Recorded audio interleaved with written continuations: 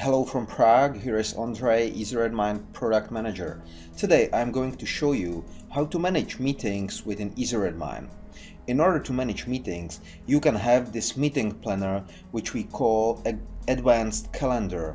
It is personal page model, so you can easily set up it on your personal homepage. Within the calendar, you can see your meetings. Clicking on particular meeting, you display its details.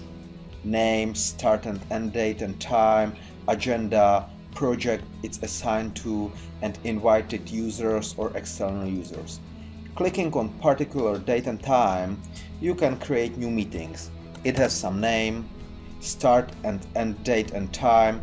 You can assign it to project. You can write some agenda. You can also invite users to this meeting, or you can invite external users. External users will receive email with iCal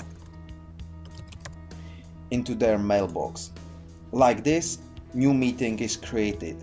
If you want to create new meeting and invite there some users, you can display availability of your colleagues.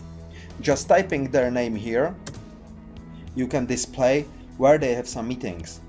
You can review more users like this. Let's try. Now you can see I have displayed meetings of Kate and Vojta, and I can plan meeting where they have a free time. So for example here.